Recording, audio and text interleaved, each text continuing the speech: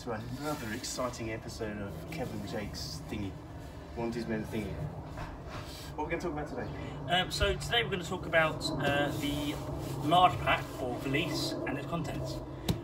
So for Monty's Men, for example, we're expected to be carrying quite a lot of equipment and have a lot of stuff left over really. So it's going to be fun, to say the least. Yes. So in marching order, how has it been wrong? So marching order, you would have the Valise or large pack on your back. This is the 1908 carryover, basically, to the 37. You would have this on your back with the L straps, which are taken off the haversack. Put onto this, and then you wear this on your back, as I said. You wear the haversack on your belt braces, basically. As it's in its state here, we have the helmet, the Mark II steel helmet, or Mark III, whatever you're issued, depending on what regiment or battalion or whatever you were. Under the cross straps of the pack, tied to by a length of rope, we have the rain cape or ground sheet I should say. Really, this is the Mark VI, so this is not the cape. Yeah, this is just the ground sheet. Ground sheet, yeah. Wrapped in that basically is the wool blanket as well. So for when you go down bed for the night, etc., and also just to keep you warm really as well, is the wool blanket, basically to keep it dry. That's what's in there. Yeah. The wool blanket. Yeah. The wool blanket. Should we open it up and definitely. Maybe close in? Do you want to do the? Yeah. Do you want to do it this time? Yeah, I'll do it. Yeah. Okay. After I won't ramble. Right. Okay. So here we have the large pack, as I said. So we'll take off the rope tied up the back here.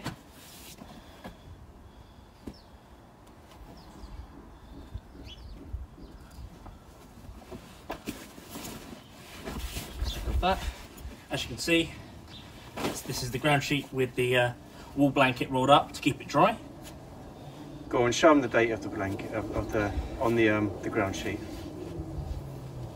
It's one of the originals. I'm proud. Okay. Yeah. So 1942. Yep. Very, very nice example. Thank you, sir. You're very welcome. Also, we have the steel helmet. We'll just take off the cross straps. Oh, the L straps would be taken off of your small pack. They would, yes. And then obviously your small pack or haversack would go onto your belt braces. There's your steel helmet, scrimmed, etc.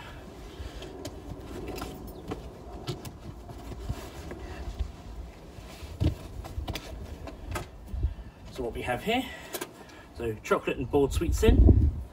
There's no chocolate and boiled sweets in here sadly, but we'll open it up and take a look. Yep.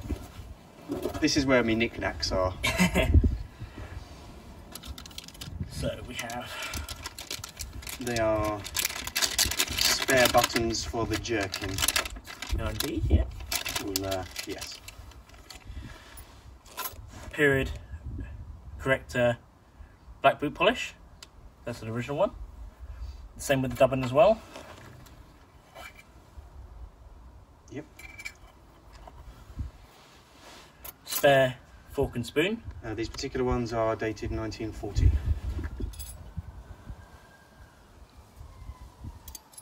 Yep. Yeah.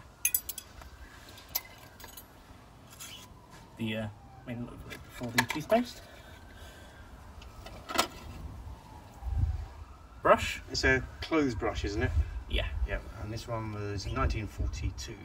Very, very nice example. Then we have nail scissors or general use scissors really. They're foldable ones. Just like, these are modern made ones, but they're basically exactly the same style as those used by Fusilier Payne in the famous photographs we have there. Yeah. They fold up. Like so. It's a dangerous weapon you've got there, sir. Indeed it is. Then we have two examples of Valet auto strop razors. That's one there.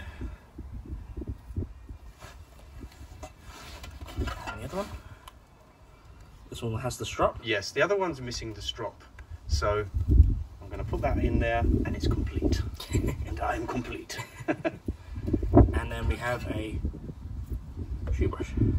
1940, unless that was actually eaten by a dog. That is actually Rover got a hand. Yes. Rover got a hand of it. So what else we got in there? So we have the scrim scarf. Which, by the way, is brilliant. If you wet it and it's hot, you wear it around your neck. Definitely, it really cools you down. And great for things like concealment, etc. Obviously. Yeah.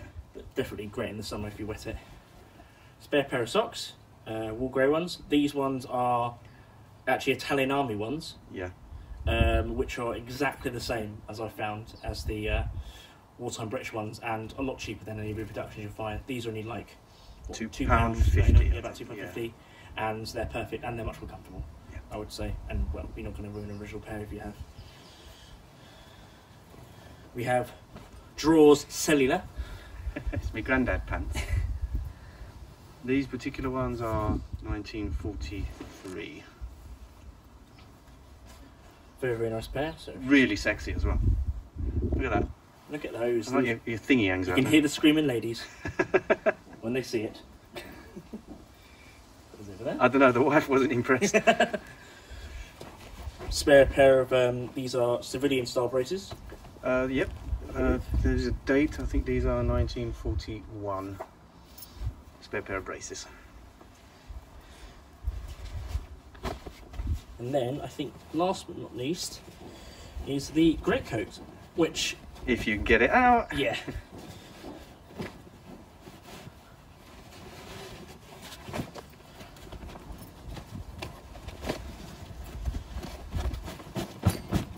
There we go. So the greatcoat obviously is for warmth, comfort while sleeping, etc. Basically all those wonderful things when it's cold outside. So this is a wartime one, see there. Let's have a look. So 1944. Yes. So here, cut in quickly, we have a lovely greatcoat modelled by our lovely, slightly odd assistant, Evan. Fabulous. Obviously, this will be done up the back, but it was used to pin it down when it was in the. Very in the thick, pack. it's very warm. It's very, very cumbersome. Did, that's did the I just thing. become an officer? Oh, yes, you did, sir. Yes. Whereas Jake is wearing something else that can be used for warmth. Also more of a utility sort of thing for working. So obviously the British Army have been using jerkins of many different types for many, many years, but during the First World War it was introduced as a better alternative to the sheepskin wool type fleeces they've been wearing. So they brought out the standard issue, basically to everyone almost, leather jerkin. So obviously sleeveless, but leather on the outside, and then a warm wool blanket material on the inside. This one was made in 1941. Really nice example. Very, very nice. Turn Very, very around. comfortable. Yep. And allows you a lot more movement as well as the warmth. So not so much of a great coat, but much more easier to use. You can use your equipment with it and etc. Yeah, you can sleep in it. It's white clean as well. You could use this out on patrol, whereas Exactly. this is it's a bit much when you've got everything on top. Yeah, exactly. So this would pretty much stay with your large pack back at camp, wouldn't it? Exactly. And it just depends if like the transports get up to you, because the whole British Army was mechanised at the start of the Second World War, and throughout it was basically practically always mechanised. So there will be transports will always have to come up to you. Your large pack will be in there. So sometimes you didn't get it, sometimes you did. So it's always a cross fingers sort of thing. Yeah. Okay. Cool. Thank you very much. Thank you very much. Thank you very much. What's it they say? And it's goodbye from me, and it's Goodbye from him. we are silly.